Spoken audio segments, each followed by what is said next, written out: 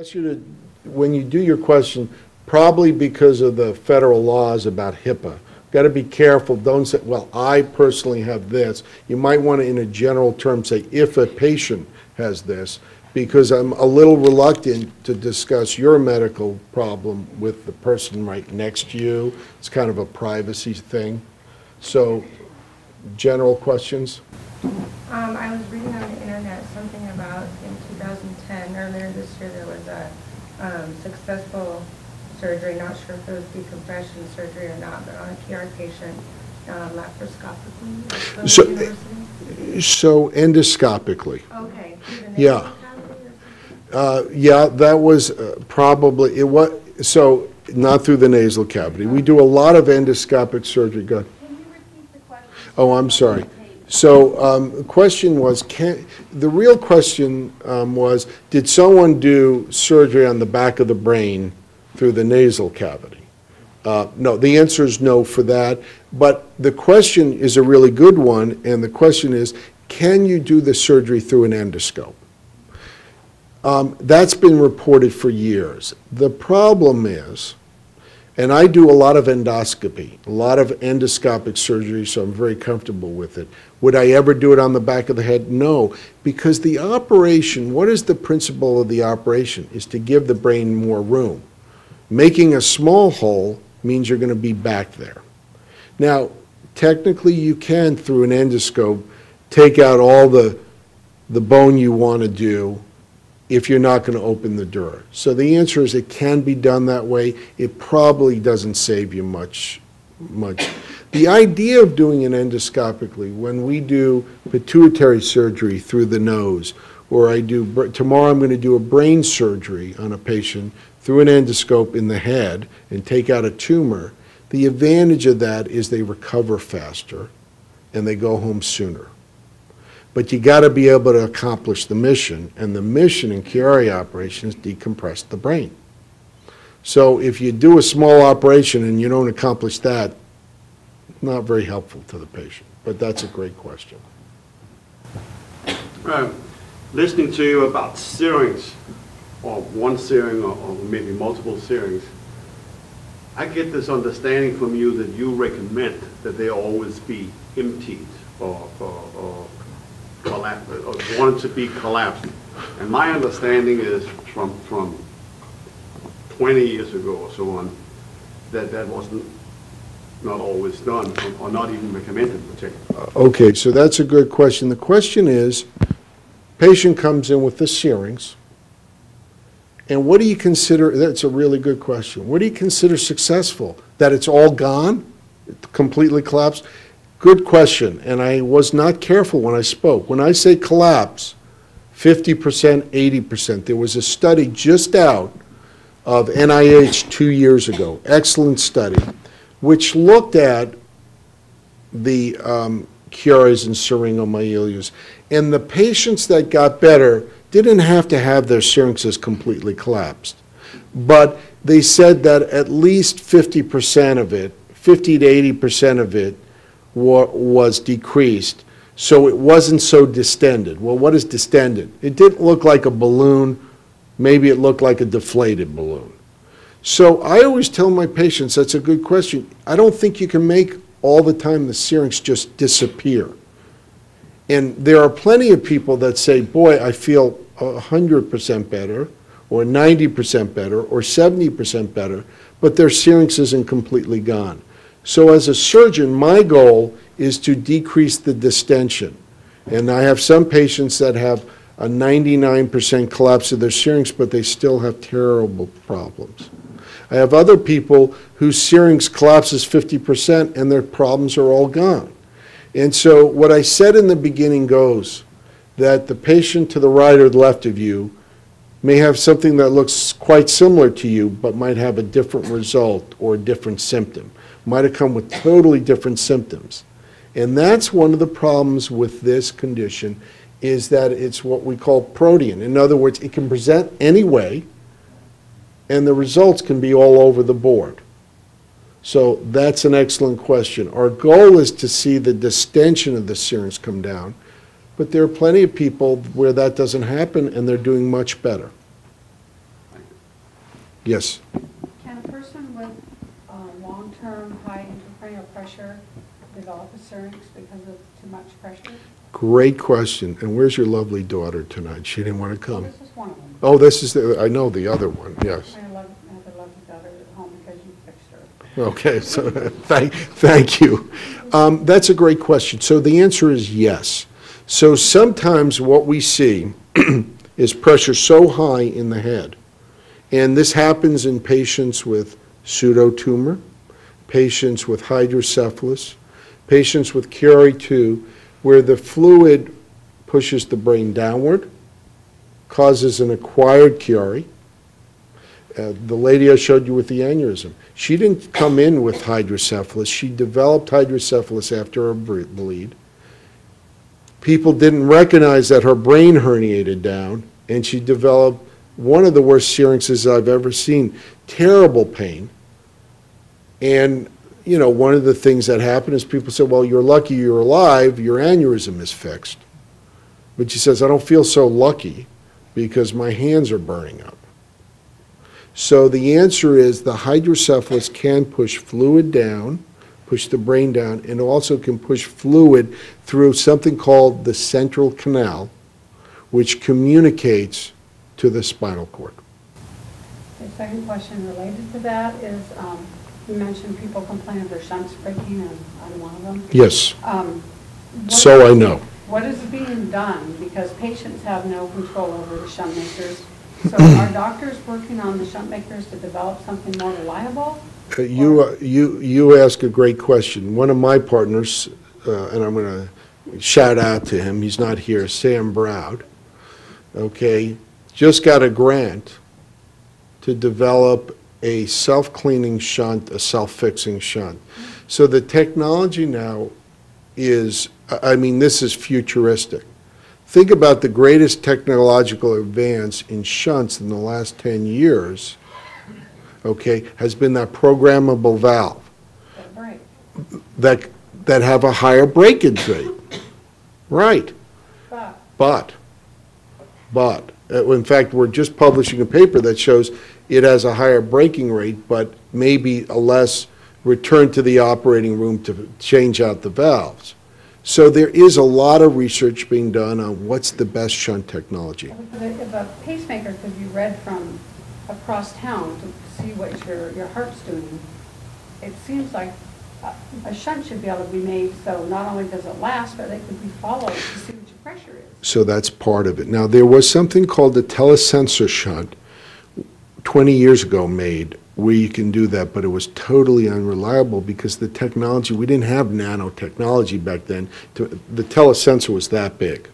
You can imagine how many people wanted that, right? So this new shunt that Sam Brad is designing has a sensor in it. That can, oh, well, it's you know what, the technology is still being worked on. These are the things that from the bench, realistically, I always, you know, it's like you discover a drug. If tomorrow we discovered the drug to treat an arrhythmia or cancer, from the time it made it from the lab bench to the person who needed it in Dubuque, Iowa, be 10 years fastest. And do you know how much that drug would cost? Do you know how much it would cost to develop that drug? Does anybody have an idea what it takes to bring to market a new instrument or a new drug? Close to $1 billion, $1 billion, $990 million.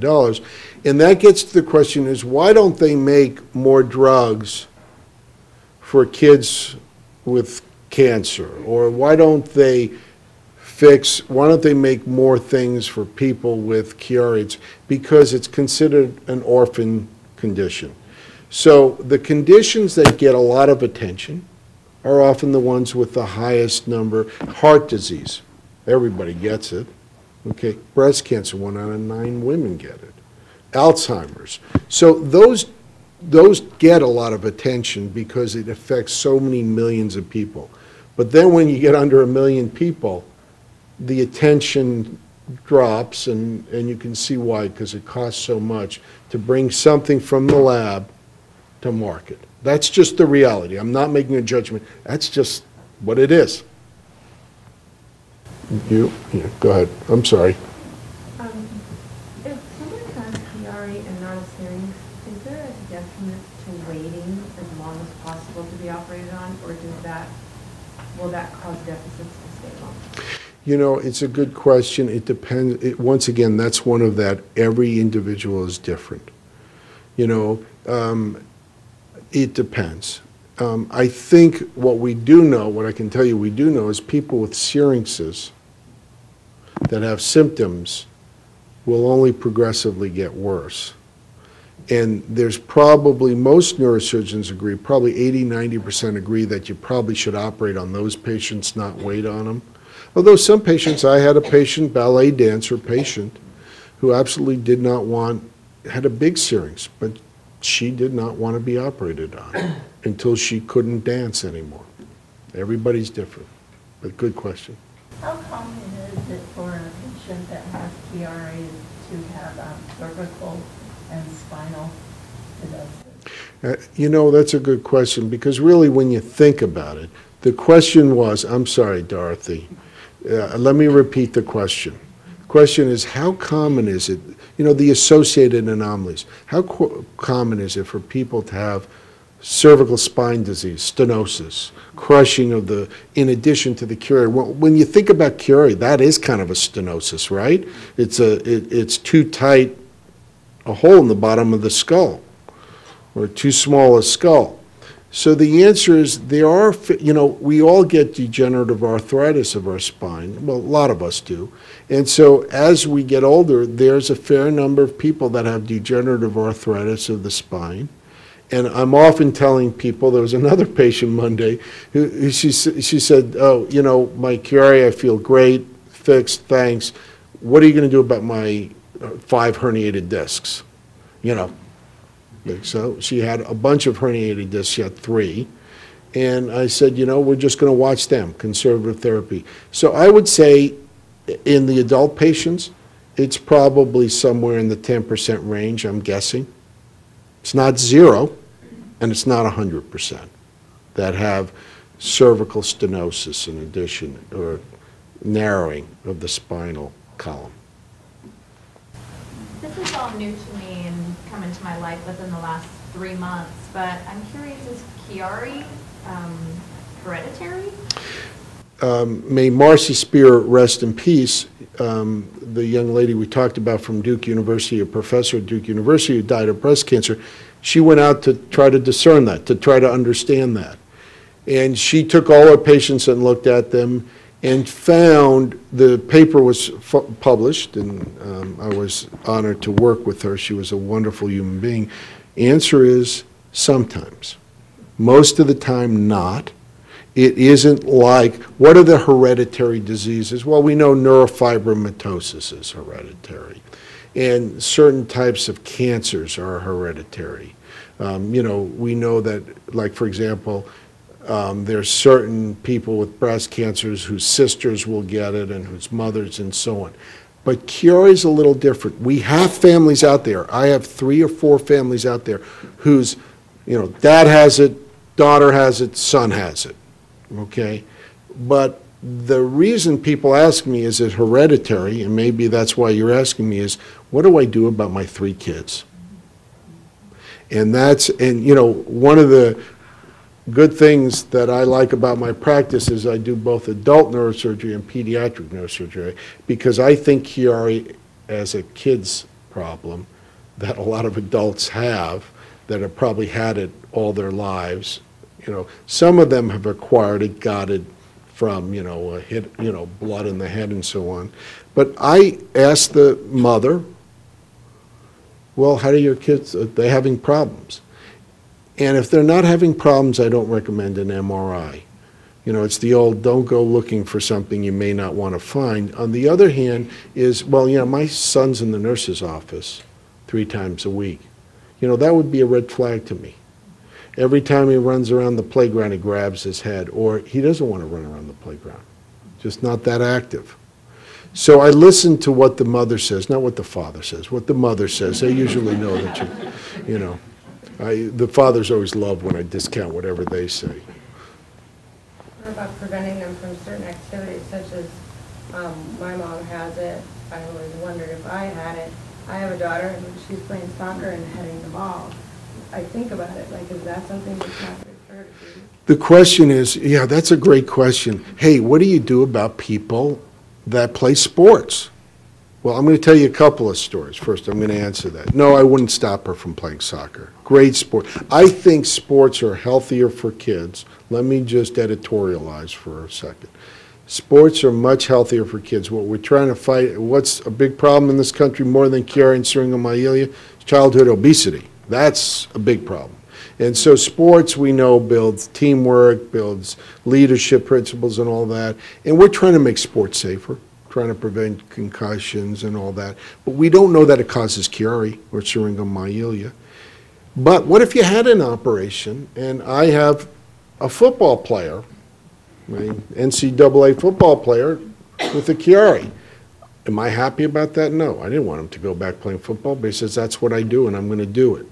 I have a Olympic badminton. I didn't know badminton was an even Olympic sport. The guy's about, 3-4 inches taller than me and a lot faster and stronger. So it is a very competitive sport. And I have a semi-pro basketball player. I send them back to sports. I think sports are good. And the deal is, if you have a Chiari operation, there are very few things I don't let you do after the operation if you consider it a success. If I consider it a success and you consider it a success. I scuba dive. I wouldn't let them go like under 100 feet. I think they would get too much pressure problems, but I let them scuba. I let them dive, let them play sports, but use their judgment. So can they play basketball? Sure, why not? Shoot some baskets. Do I like football and wrestling and boxing? Not exactly after a Chiari operation, but there are people that do all those things. So I try to have them avoid collision sports like hockey and football. But most patients, when they're feeling good, don't listen to their doctor anyway because they figure they're going to outlive them. So what's the diff? So the answer is I wouldn't stop your kids from doing that. We don't know that it causes problems. So good question. No Syrinx, but with altered cerebral spinal fluid flow and other anomalies, kind of a twofold question. Is basilar impression a common associated anomaly to? So the question was, what is basilar impression? Okay, so yes, it's something we operate on. It's, every population is different. Probably the leader in the country in dealing with basilar impression is Arnold Menezes in Iowa, one of the members of our board. And he's been around even a couple of decades longer than I have. And he gets patients from all over the world with basilar impression, which is this area pushing on the brain. It's right here. It's the base of the brain, okay, the odontoid process, the dens, whatever you want to call it, pushing on the brain. So it's not only compression from the back, which is what we see in Chiari, but also the front. And if you ask him in his practice, probably 50% of the patients that come to him have that, because that's what he does. Now, in my practice, probably only 10% of the patients do that. And the importance of basilar impression is when patients have basilar impression, often they have to be decompressed from the back and then have an operation through their mouth called a transoral operation to take out the odontoid process, and then they need a fusion. So it's a big deal to have basilar impression causing Chiari, big deal. And so the first question is, that's a problem, and it happens. Second question. Successful. Going from obstructed cerebral spinal fluid flow to a mild cerebral spinal fluid flow, can you talk a little bit about how the respiratory and cardiovascular system, it seems, is related to that cerebral spinal fluid flow? So the question is, let's talk CSF flow dynamics. Now, here's where everybody goes to sleep, okay? So you're ready for talking. Let me see if I can make this more entertaining, okay? Because this is what I study, this is my research, and I guarantee you, if you read one of my patients, it's a cure for insomnia, okay? Papers, rather, one of my papers. So, here's the deal. Every time you cough, or you laugh, or you strain, okay, you block the flow of fluid that goes from north to south in your brain and spinal cord. So when you strain, you go like that, you increase the veins in your neck and your brain, and it stops the flow of fluid that would normally flow from north to south, okay? Obstructing that flow. That gives you a headache. So let's say you get an operation that's successful. Well, it's relatively, but every time you go to the bathroom and strain, or you're bending over, you're getting a terrible headache. That may tell you that although your operation may or may not have been a success, the flow's not perfect. You're not 16 anymore. So you can't bend and touch your toes without getting that headache. So you can improve flow of normal fluid, and the flow goes from north to south, and then back from south to north. It goes back and forth, back and forth. Every time your heart beats, several milliseconds later, that blood goes from your heart to your brain, and that causes pulsations that cause your CSF to go from north to south. Okay? So normal people have that, and even they sometimes, when they strain, can get a headache because it can block the fluid and it builds up and gives them a headache. Chiari patients get that all the time. Probably 80% of Chiari patients will come in and have what we call a tussive headache because they're blocking the flow of fluid from north to south every time they strain, every time they bend over, every time they laugh or cough. Okay? So you can fix that, but not fix it 100%. And so the flow of fluid, partially obstructed, as you asked me, can still cause you symptoms. So the heart drives blood to your brain. Once in your brain pulsates up and down, sitting in a funnel. And that pushes the cerebral spinal fluid north to south, up and down. The block, this is a condition where the block is at that base of the skull, where that hole is, where the spinal cord comes out. Okay, does that make sense at all? That being said, how important is follow-up imaging?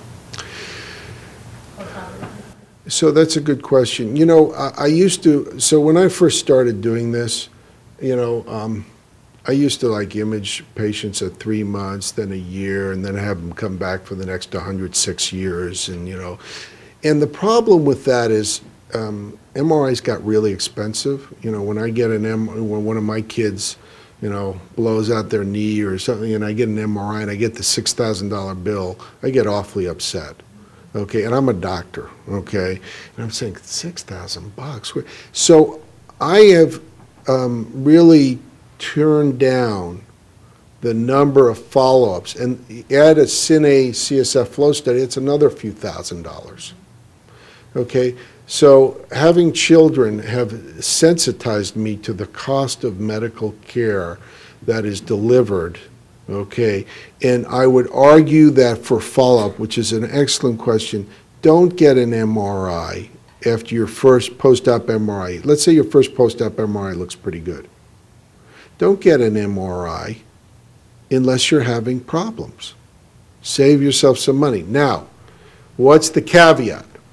What if you have a syrinx and your syrinx hasn't collapsed? Most syrinxes, about 75 to 80% collapse in the first 3 months, but some don't. I've had them collapse as late as 2 years. And believe me, I'm getting often MRIs. I have one parent that came back every few months, and then it finally collapsed. I think I prayed hard enough, and it happened. So the reality is every patient is different. I am reluctant to get MRIs every year because of the inconvenience to the patients and the cost. So if you're feeling okay, don't get an MRI. That's the general principle. And then you. Can you speak to some of the other Chiari-related symptoms, memory issues, brain fog? You know, that's, so I showed you early on, I showed that slide for a reason. The question was, what about the other symptoms?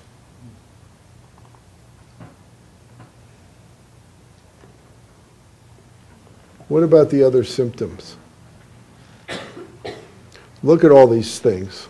You know, headaches, motor findings, sensory complaints, other findings, all kinds of other, and that's only a third. We don't know why people get dizzy.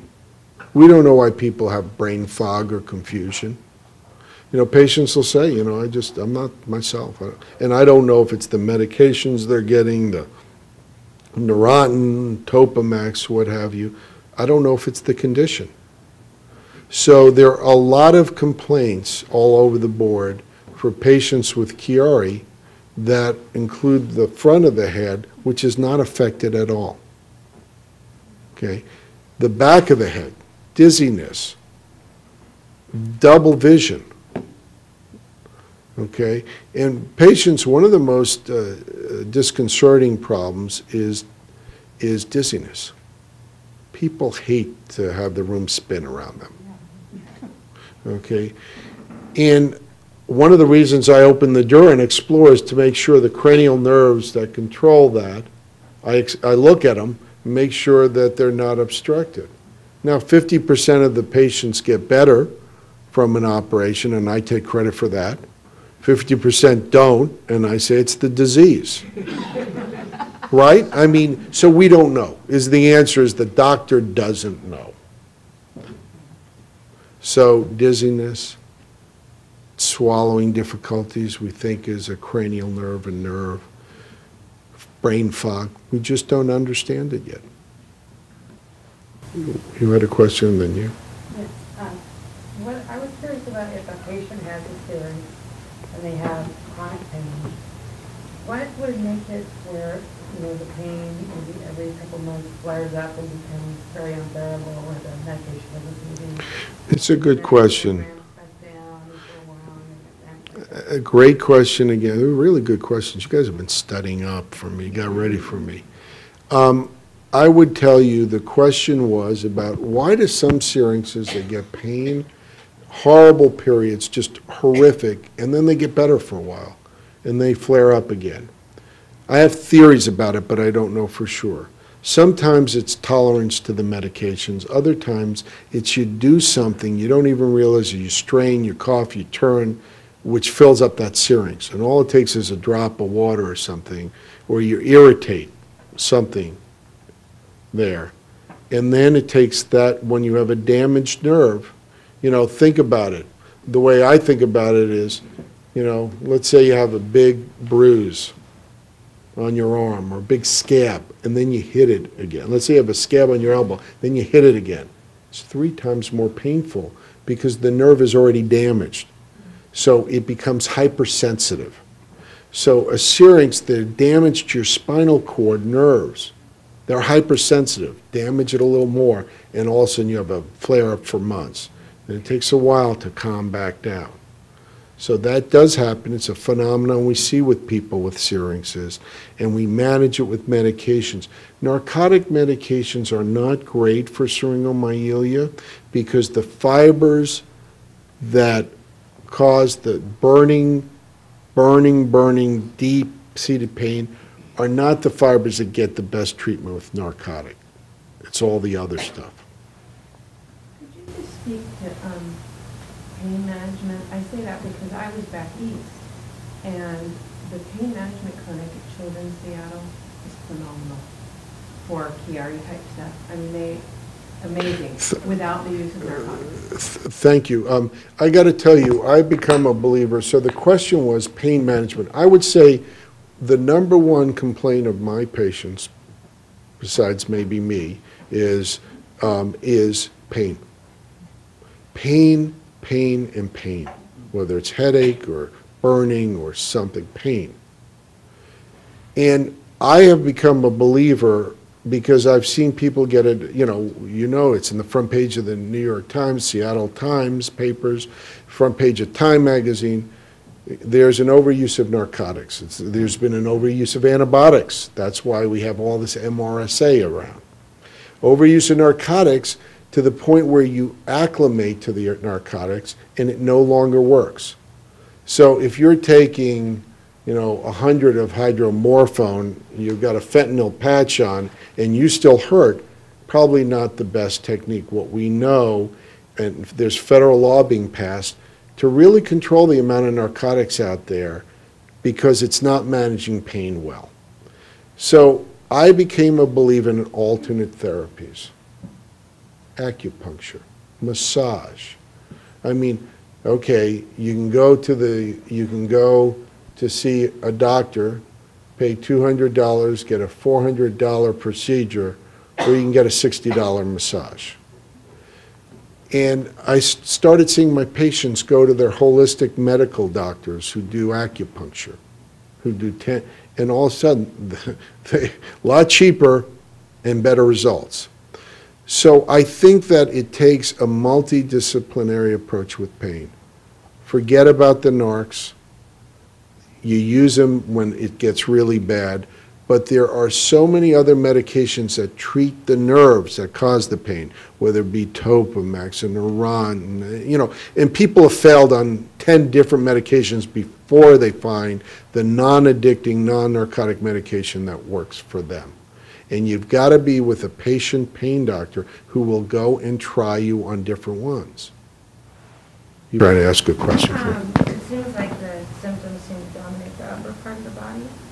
And I had a question. You mentioned the burning sensation a lot and the numbness in the hands. Do you ever see patients with burning sensations or problems with neurological disorders from the bottom part of the spine? Yeah, there are people, that's a good question. There are people with bowel and bladder incontinence and problems. But the reason that happens is because, it's a really good question. She asked, why do people mostly get problems with the upper part of their body, not the lower part? Because most of the syrinxes are in the cervical region.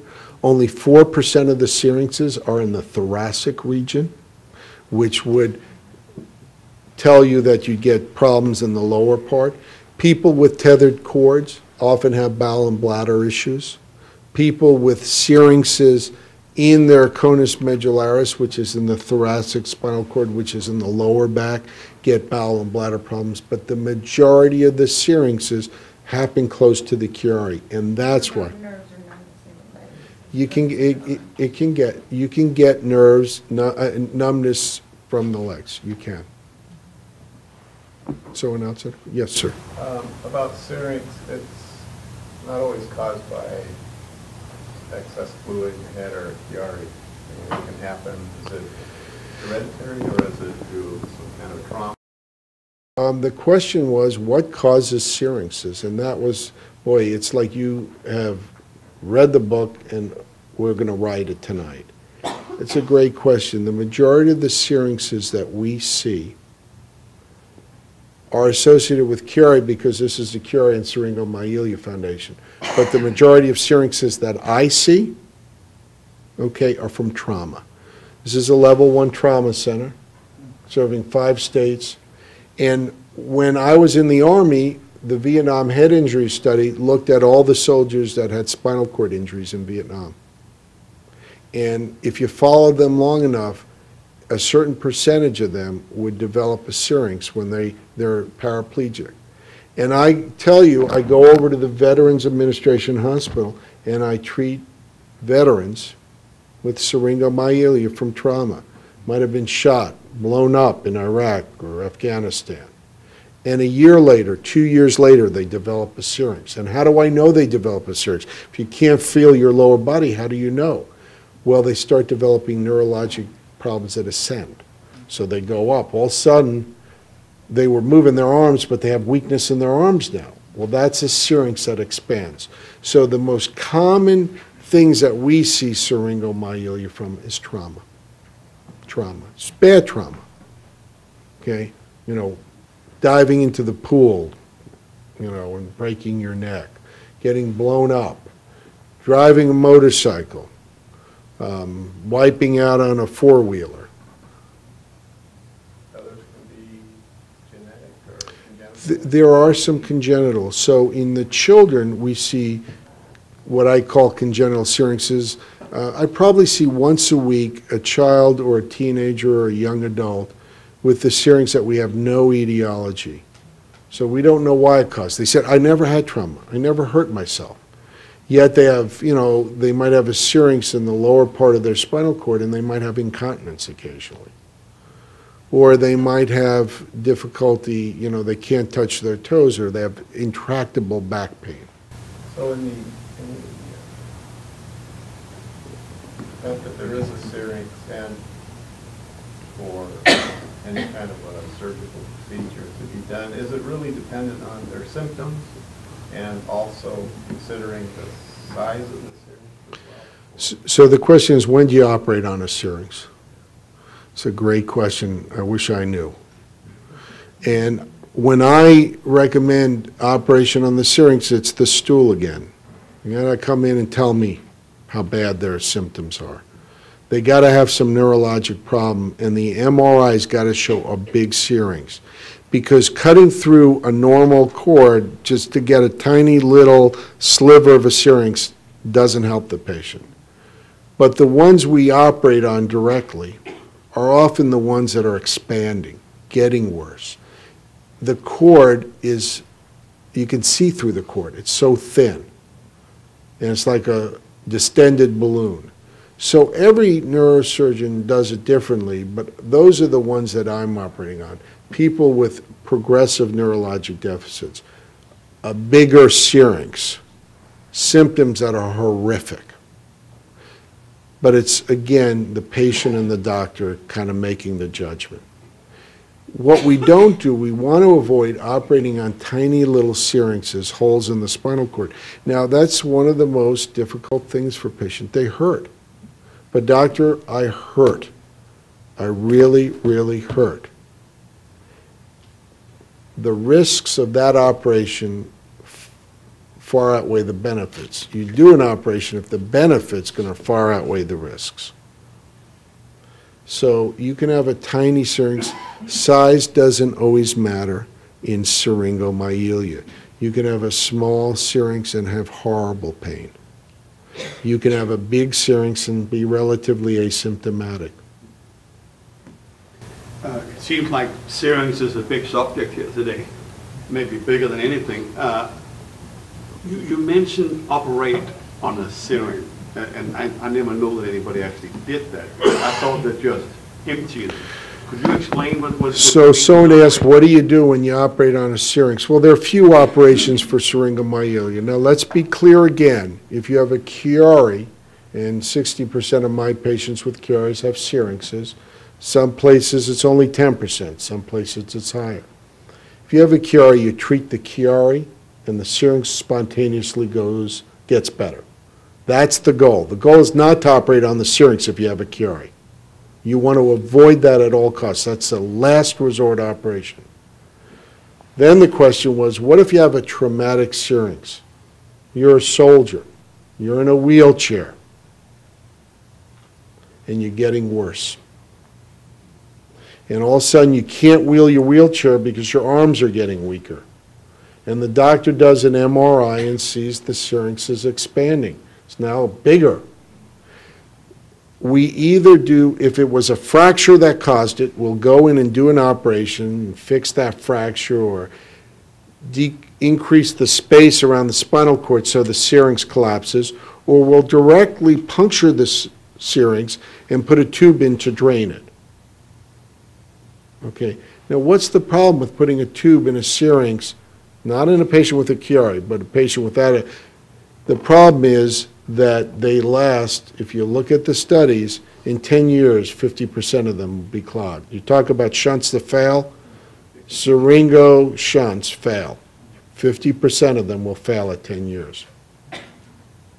I have some patients that have gone back, they, broken their backs, their syrinx keeps filling up. We go back 2, 3, 4, 5 times in 10 years to fix their shunts. Not a good thing. It's not a good thing to have. I know that the symptoms are variable. Is it common for them to be transient? And why is it that they're not always... The question, Jennifer. Neurological exams don't always find... Yeah, so... They prove to be negative. Right. So your exam, you can have, remember we talked about the pain definition? Jennifer asked, she has said, how come the symptoms can come and go and you can examine someone and not find, because they're symptoms. Remember, pain is here. It's right in your head. It's how your brain interprets pain. Not pain as you're crazy.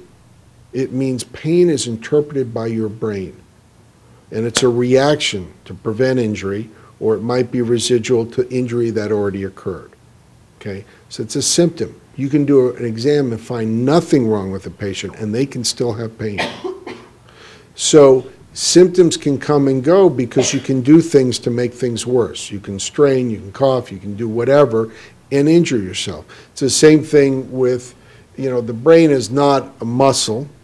It's not a tendon, but it's the same thing. If you rip your hamstring and you're doing great, it's all healed, and then you do something to flare it up again. Same thing in the brain. So comes and goes, and you can do an exam and it'll be absolutely stone cold normal. And and 1 minute, wow. You see, that we're all at the mercy of the tape. Everybody, thank you very much for coming. I hope this was in some way useful. It's been a real honor to talk to you, and